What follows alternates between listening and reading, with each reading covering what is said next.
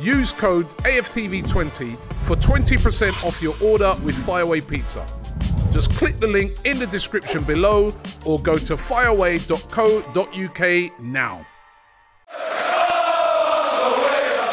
AFTV got Yardman in I ain't seen you for a few weeks, man. Where you been? International, exclusive.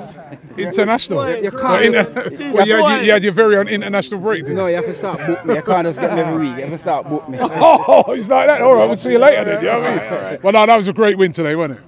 Yeah, a fantastic win for the club, for the guys them. You know, we've been doing it very aggressive. A lot of people been talking about the Wednesday game and we haven't taken a shot on target. We know, I speak it on my channel, so listen, Arsenal have one of them stinker in them, and I'd rather they go to Porto and do it than do it in the Premier League. Why we arguing? It's one goal at Porto, they get a lucky goal. Because they never come to win the game, they just come to defend it. We're going to take them back to the Emirates. We have no problem taking back them here and beat them. Well, at this place at the moment, we're on fire. To be honest, everywhere apart from Porto, we've been on fire. We've been on fire away from home. We've been on fire here. You know what I mean? 5-0, 6-0, 4-1 today. I mean, this apart from the Porto game. The gentleman over there says we're a machine at the moment. Yeah, but like I said, we've been scoring, and that just boosts confidence. People don't know that. It was 18 different players scoring. Without out and out number 9, that's good. And I'm not going to get up and say, oh, big up to Arteta, because he get the money to spend, and that's what we should be doing. You understand? It shouldn't be no surprise. No, hold on. No, you've got to big up the manager because no. You know who I need to big up? Nicholas Jover. The set piece coach. Yeah, I got to big him up. Out of everybody, we scored the most set piece goal. No, no. You have to give. You can't even speak about Mikel right now. You have to give him the credit. You have to. 100%, and I agree with you. But also, this is why I think we got to put a lot of respect on Mikel Arteta's name, because we hear a lot about injuries, and I think people forget. Like today, for instance, Kivior, he's not a left back. He's been in there now for the past few weeks. He scores today. He's really grown into that position. There's been no Zinchenko, no Tomiyasu either, right? But he's not been missed. Jesus has not been missed over the past few weeks.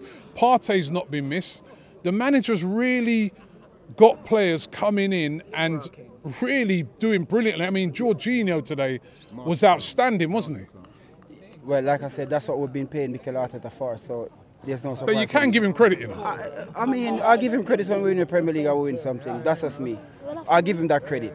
But at the end of the day, we've been winning, and that's really good. We've been pushing Manchester City, we're pushing Liverpool, and that's what we need to do. We just need to know that every single game that we're going at, we have to win it. There's a blip going to come again, maybe a game or two, draw one and lose one, but we just have to keep on pushing. What's your feeling on it for this season? Because I've spoken to a lot of fans and they said they feel a little bit different this season in that they feel, I'm not saying necessarily that we're going to win the league, but they feel that this team can sustain the chase. Do you feel that? Yeah, because the confidence that they have and the know-how from last season, I know a lot of players, Declan Rice, come in and make it even a bit stronger.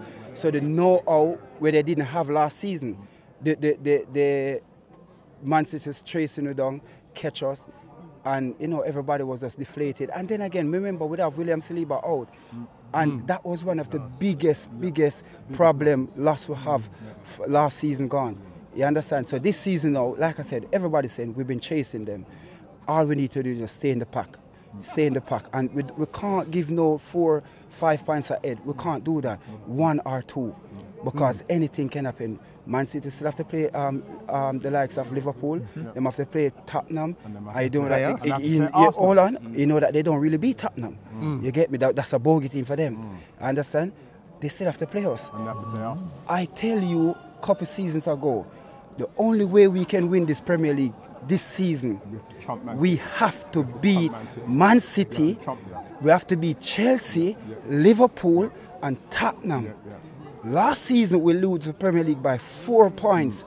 Only if we beat Man City home and away, we'd have win it by 2. It sounds easy, but it's not easy. Well, hold on. It sounds easy, but we're in the Premier League. Yeah, that's so if we're gonna back Mikel Arteta, yeah, and we're gonna give him the money to spend, this is what we're giving the money to spend to do, to beat the likes of City. because you know the next 3 games we have like a single digit. So it's a turn of this. We know what City can do. We know when it come out to these crunch time, we know that City don't drop points. So the only way for we to stay in contention, when City come, we have to beat City. There's no doubt about it. If we drop points against City, that's it. You understand? And like I said, the blip's gonna come. We just have to live with it. We just have to know that we keep on push on. It's in us. It's in us, but it's just when it come, where it come. But I don't want to come at City. I don't want to come at Liverpool, Man U, Tottenham, or Chelsea. I don't want to blip there. We need to beat those 4 teams. And when we beat those 4 teams, Robbie, I guarantee you, remember I tell you this, we will win the Premier League, no doubt. But we have to take points off City and those teams. Yeah.